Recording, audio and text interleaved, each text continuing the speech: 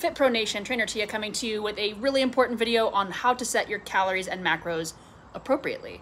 So I'm gonna try to do this as quickly as I can. I'm gonna take notes and I'm gonna hold things up for you. I highly recommend, as you're watching this video, also taking notes and maybe hitting pause and looking up your own numbers for the things that we're gonna be talking about and calculating these as we go.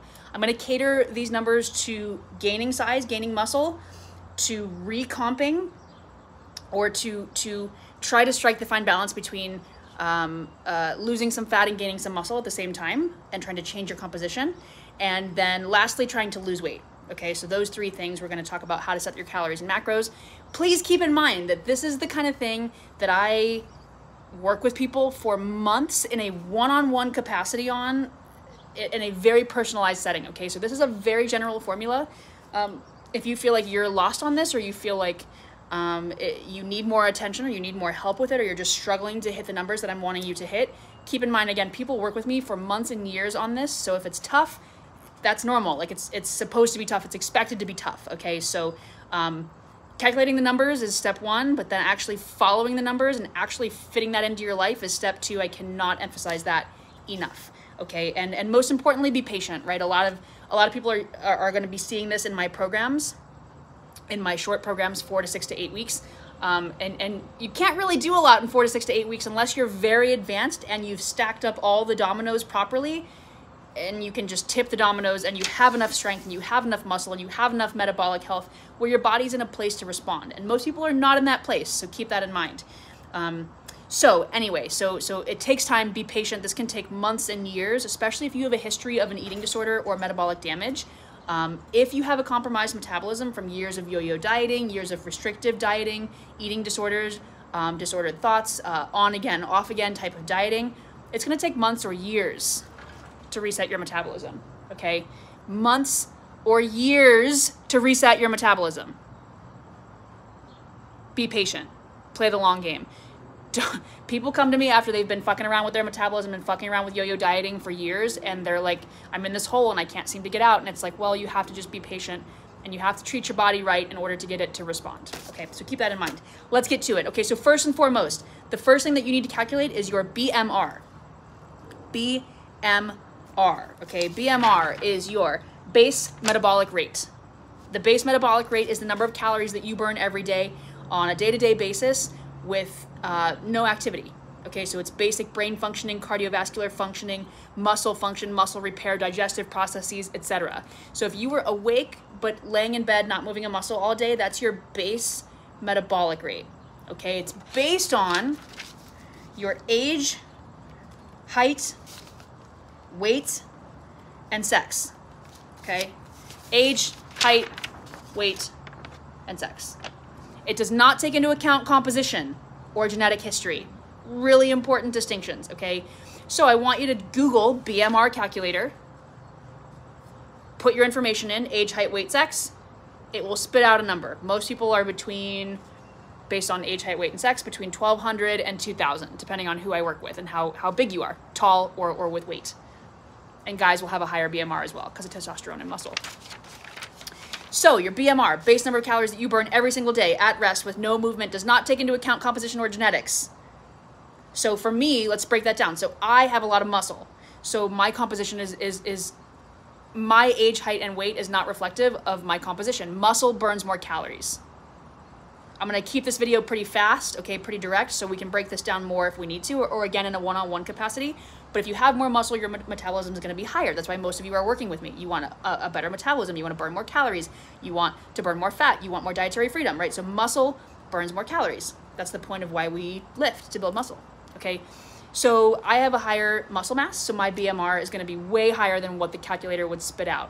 If you also have a genetic predisposition to a higher or lower metabolism, it obviously doesn't take that into account. And I work with lots of people who have a slower metabolism or a lower BMR and a lower metabolic rate, and people like me that have a higher metabolism. I was born that way.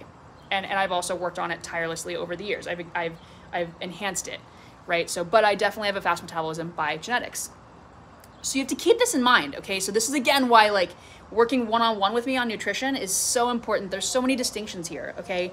So, but your BMR in a basic formulaic limited hypothesis, is based on age, height, weight, and sex. Pause this, calculate it right now. Come back when you're ready.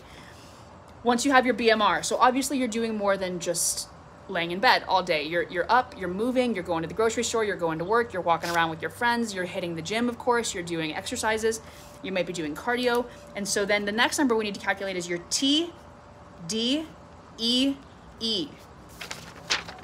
total daily energy expenditure. Total daily energy expenditure. So once you have your BMR, the TDEE, or estimated expenditure, I've heard it both ways, it is reflective, it is an estimate of how many calories you burn in total every day. So it's your BMR times your activity level. Okay, and we can get more advanced with this, like you could break it down into NEAT, non-exercise activity thermogenesis. You don't need to know that, okay? Most of my clients don't need to know that, but that stuff is out there if you wanted to be more precise. Most people that I work with are general population and they don't care about that, okay? So TDEE is your BMR times your activity level to find your calorie burn, right? Because calories are energy. Calories are just energy. So we want to strike the right balance of energy in, energy out. If you're taking more in than you're putting out, that's how you gain weight. If you're taking less in than you burn, then you're losing weight, hypothetically. It's a little more complicated, okay? So that's how the calorie balance, the energy balance works. And in my program, in my experience, thousands of clients, over 10 years, lots of different types of people, lots of different types of goals. Calories are king. I don't give a shit who tells you that calories are not important. They are king. They are number one, or queen if you want to be more proper, because women obviously run the world. But I'm just kidding. So, but they are number one. Calories, number one. The most transformative part of your diet is calories. More than macros, more than quality, more than timing, more than supplements, more than everything. You have to get the calories right if you want to change your size up or down. It's essential. Anybody that tells you that you can change your size without counting calories, I don't want to say they're wrong, but they're really imprecise. It's really, you're guessing. You're guessing. I don't like to waste time. I don't like to waste energy. I want to get there fast. Maybe you're the same. If you want to get there fast and you want to be precise, you have to count your calories. There's no way around it. Okay? So once you calculate your BMR, you're going to go Google Harris, Harris, Benedict equation. Harris-Benedict equation. And if you landed on the website that I usually use, the first one that pops up with BMR calculator, it should be right there. So the Harris-Benedict equation, it will pull up a table of activity levels and what the multipliers are. So sedentary is like multiplied by 1.2. Lightly active is multiplied by, I think, 1.4. And then moderately active is multiplied by 1.6. And then so on and so forth. Extremely active is multiplied by, I think, 1.9. Most people that I work with, I multiply by about 1.5. And that usually gets us in the ballpark. Okay, so take your BMR, let's say it's 1400, multiply by 1.5, and that's going to be 2100. Now, of course, if you're doing more than that, look at the table and multiply accordingly. If you know you have a fast metabolism, add 0.1 to 0.3 onto that multiplier. If you know you have more muscle mass, add 0.1 to 0.3 or more to that multiplier. If you know you have a slow metabolism, subtract 0.1 to 0.3 to that multiplier, right? So this is again where like having somebody to set your diet is essential. It's critical.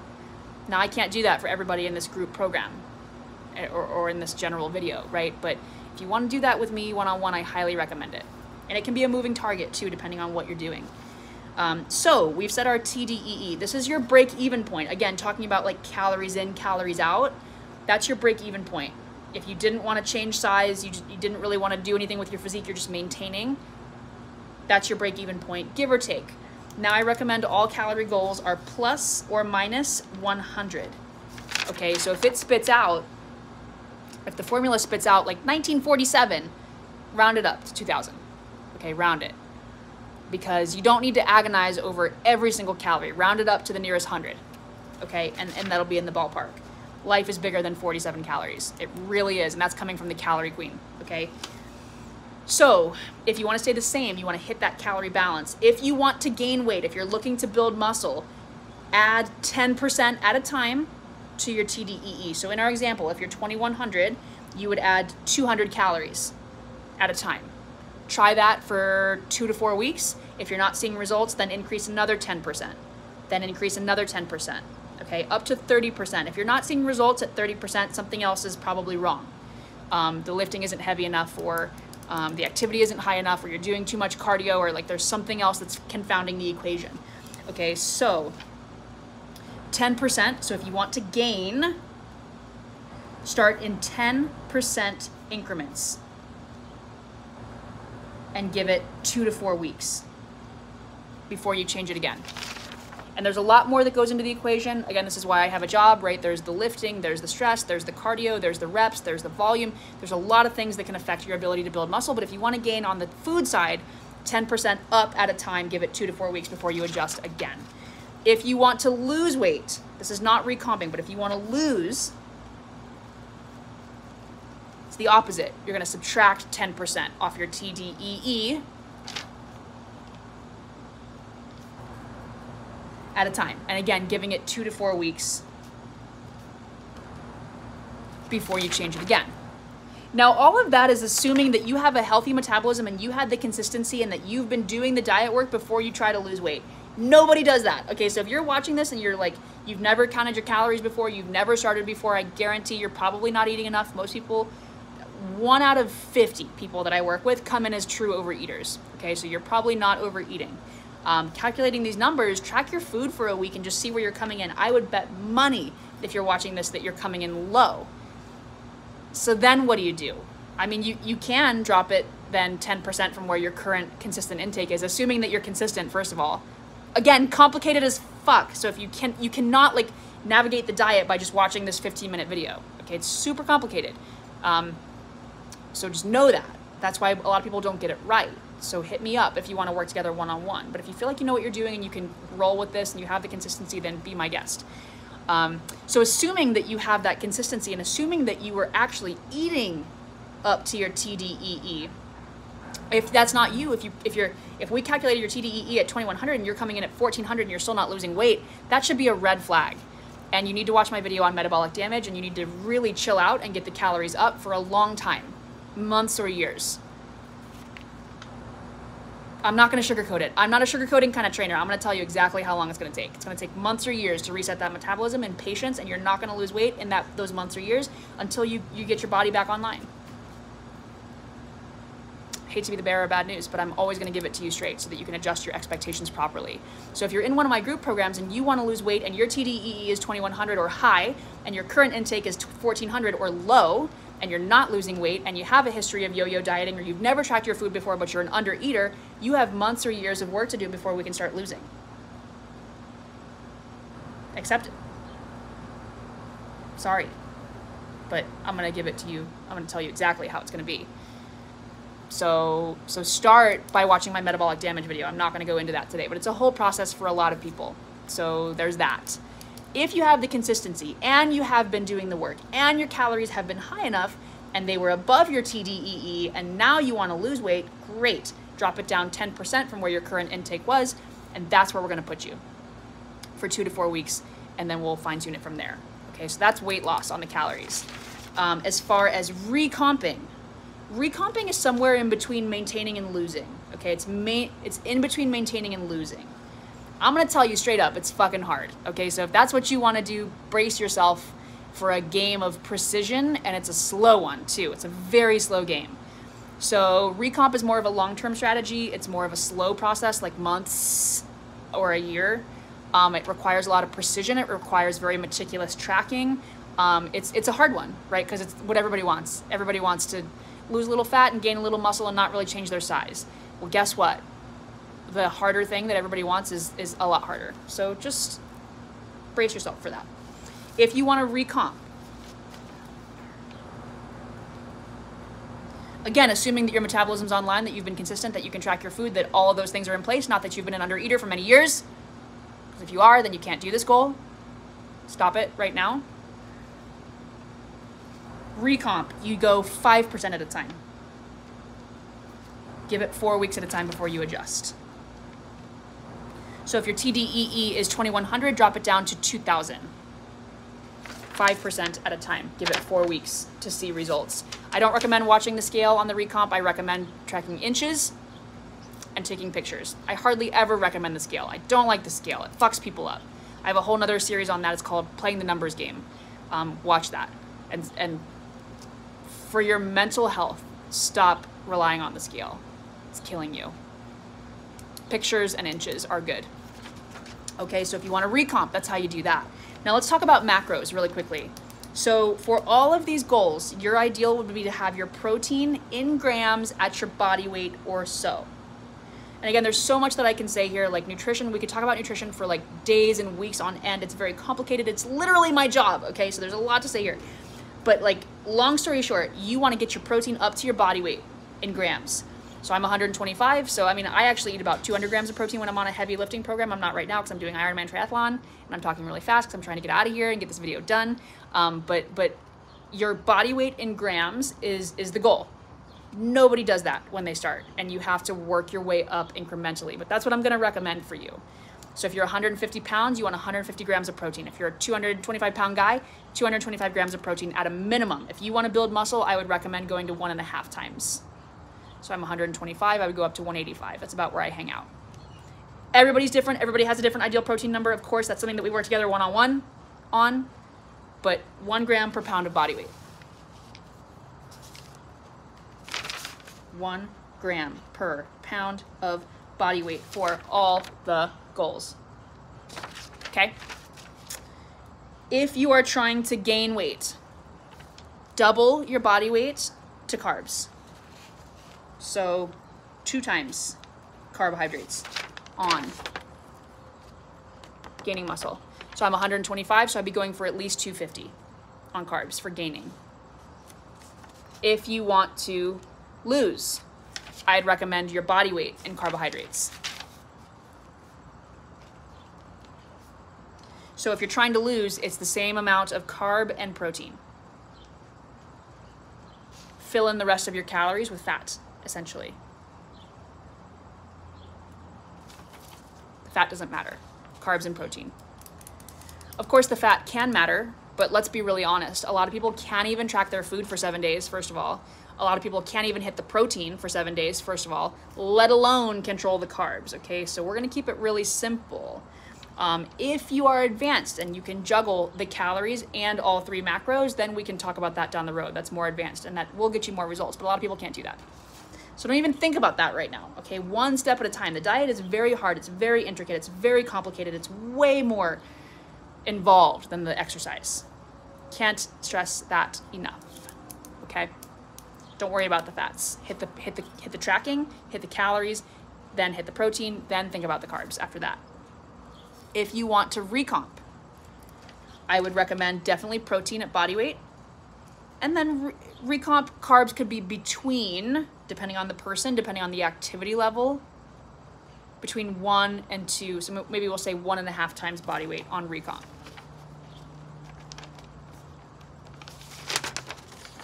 Here's the thing though, this is the last thing that I'm gonna say, and it's like the common theme, okay? There's so many ways to slice and dice anybody's particular profile. If you're doing a fuck ton of cardio, like I'm doing Ironman triathlon right now, if you're doing a fuck ton of cardio, you're gonna need a hell of a lot more carbs, and it confounds the equation, and these formulas don't apply. If you have an insane metabolism like I do, I eat way more than these things prescribe, okay? On the other end of the spectrum, if you're doing no cardio, or you have a very sedentary lifestyle outside of your workouts, that's gonna affect your numbers. If you have a very slow metabolism, or you have a history of eating disorders or a history of metabolic damage, that's gonna skew your numbers and you may have to do less than what I'm saying. If your body isn't the kind of body that likes a lot of protein and your body fights that amount of protein and it can't do 1 gram per pound of body weight, then we have to adjust that and then adjust the 3 macros from there, right? So it's super complicated, you guys. But based on those 3 goals, find your BMR, find your TDEE, take into account your composition or your genetics and adjust up or down slightly.